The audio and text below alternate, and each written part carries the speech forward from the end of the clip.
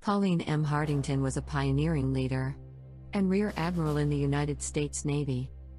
Pauline was the first woman to attend the National War College in D.C., the first woman to work as secretary to the Joint Chiefs of Staff, and was commissioned as Rear Admiral in 1981, the second woman in the history of the Navy to rise to that rank. Her last command was leading the Naval Training Center in Orlando, Florida.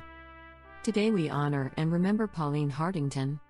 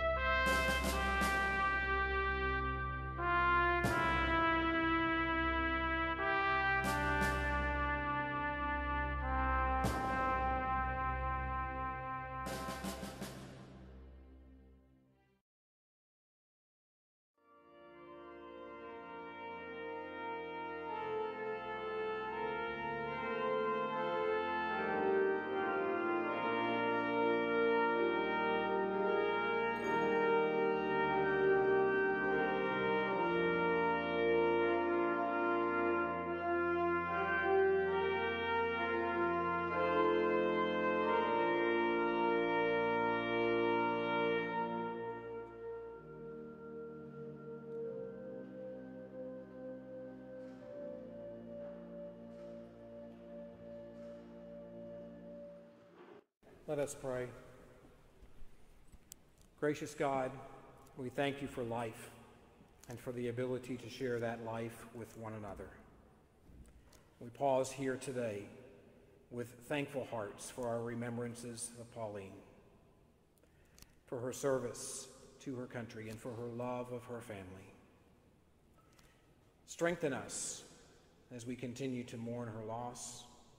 Strengthen us as we honor her memory, and use us for your glory in all things.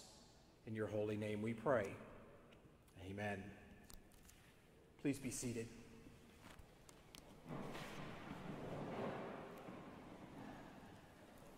Our Old Testament scripture reading this morning comes to us from the 23rd Psalm, where we hear these words, "The Lord is my shepherd, I shall not want. He maketh me to lie down in green pastures. He leadeth me beside the still waters. He restoreth my soul. He guideth me in the paths of righteousness for his name's sake. Yea, though I walk through the valley of the shadow of death, I will fear no evil, for thou art with me. Thy rod and thy staff, they comfort me. Thou preparest a table before me in the presence of mine enemies. Thou anointest my head with oil, my cup runneth over.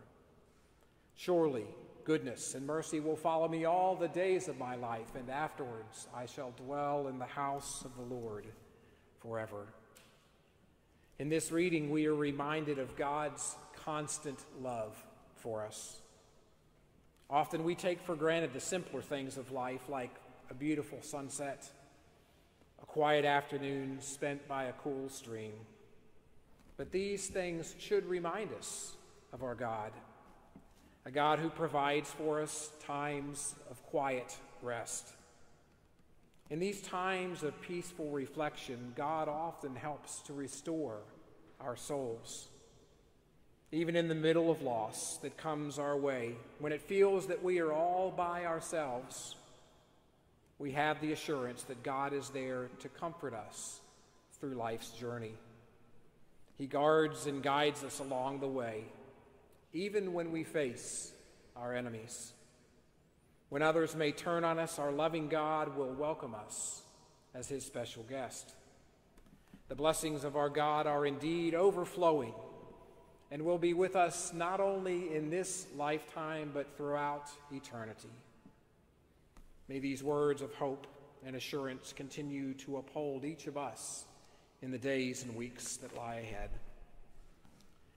Our New Testament reading comes to us from Paul's letter to the church in Corinth, where in 2 Corinthians chapter 1 we read, "Blessed be the God and Father of our Lord Jesus Christ, the Father of mercies and the God of all comfort, who comforts us in our distress so that we too may comfort one another.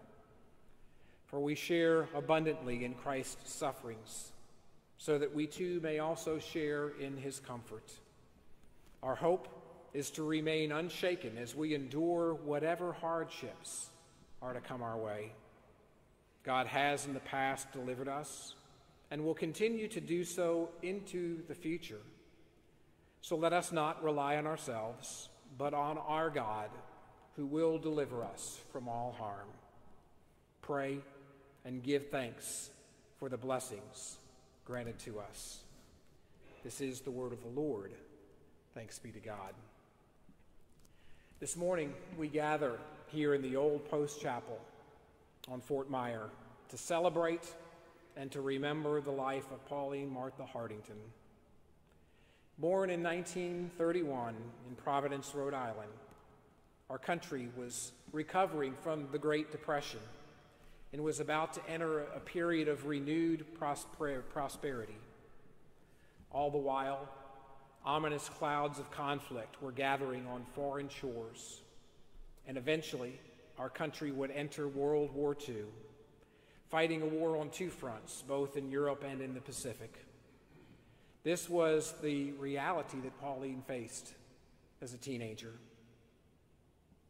I cannot help but feel that this helped to shape her mindset as she looked towards her future.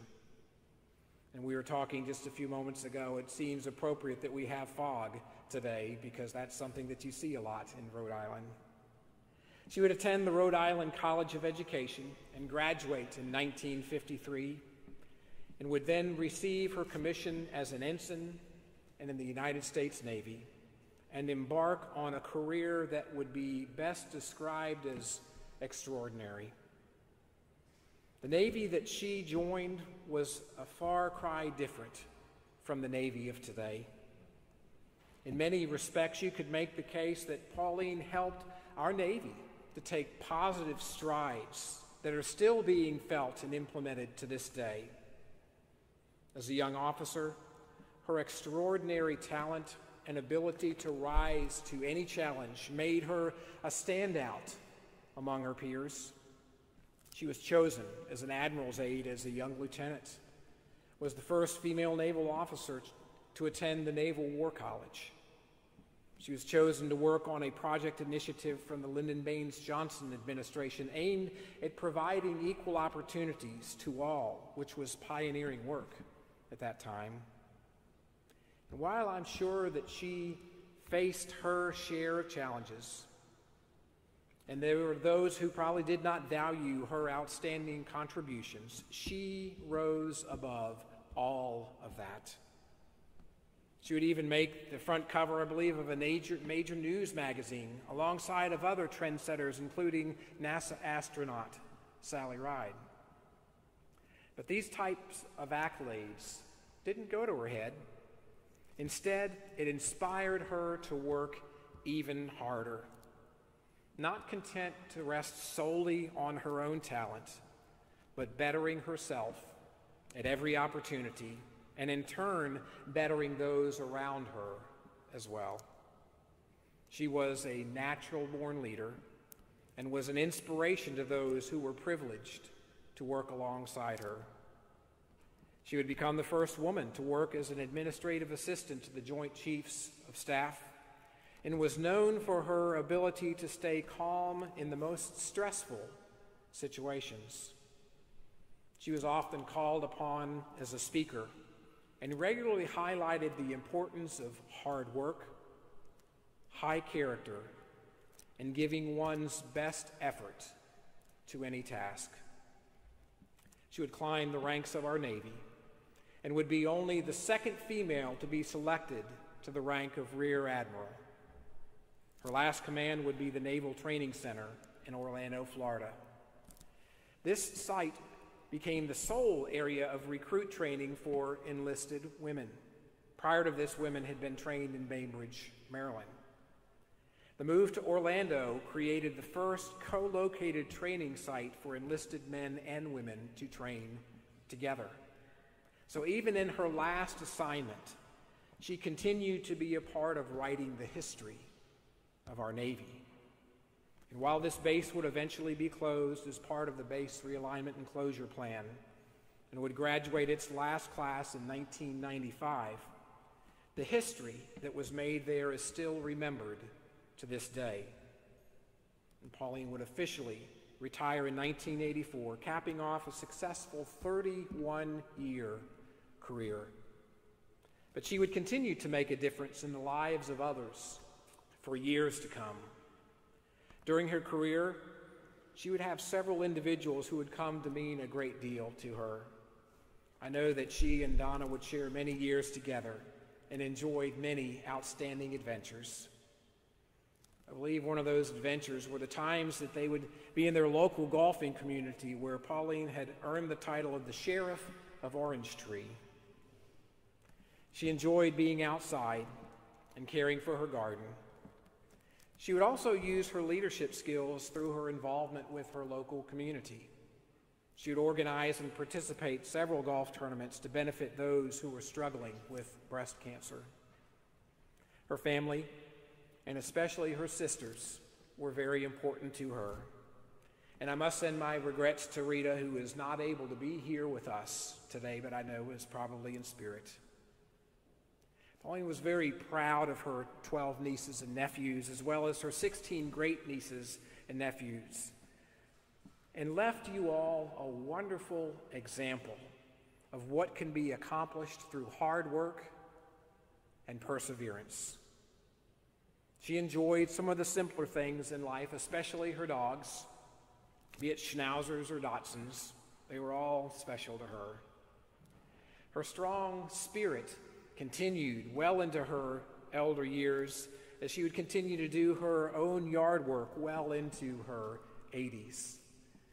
And I feel sorry for the one individual who one day stopped her and asked her, was seeing a flag a flag that had the 1 star on there, and asked, was your husband in the military? To which she said, no, I was an admiral. She was proud, but not arrogant, and truly lived the core values of our Navy: honor, courage, commitment. She was indeed a true patriot, and I think that kind of explains why she passed on July 4th. Each one of you here today knew her in different ways, but all of you recognize the extraordinary person that she was. So as we draw a close to our time here today, I want us to take a few moments to reflect on the special times that each one of you shared with Pauline.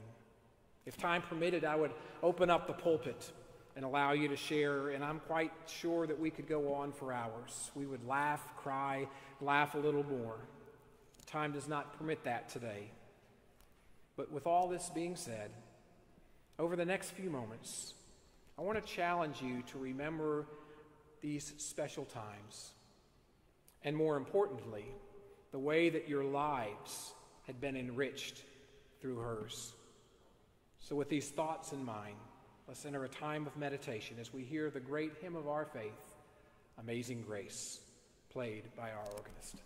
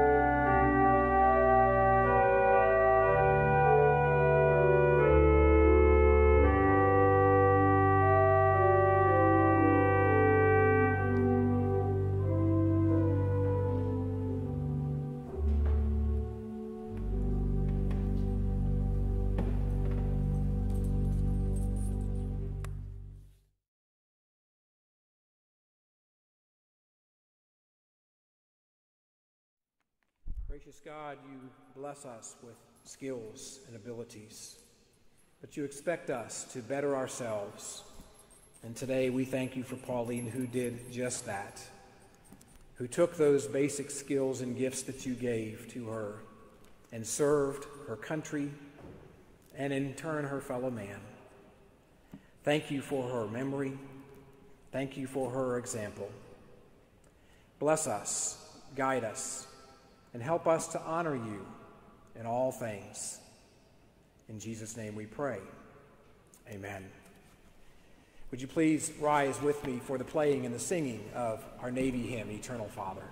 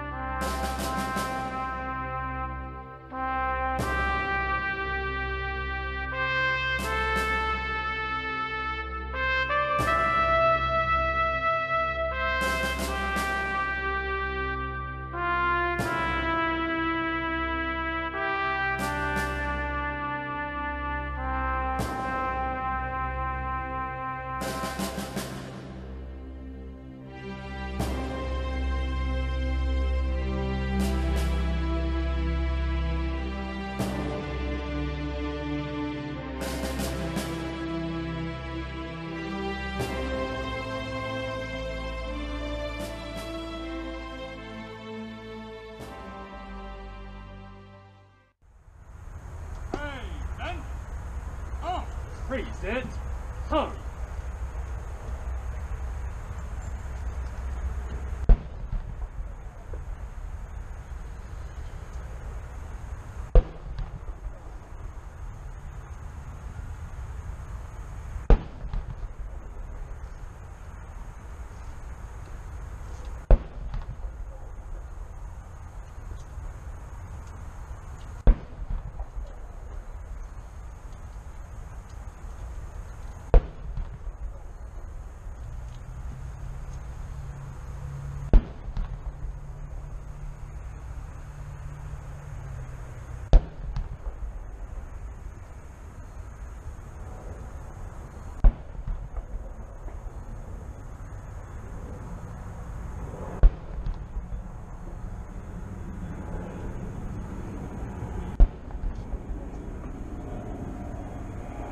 Order, hurry.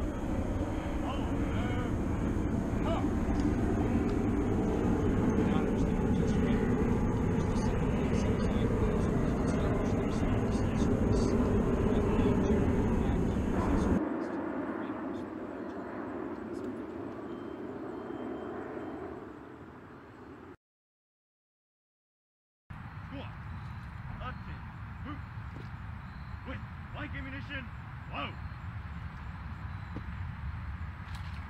Ready!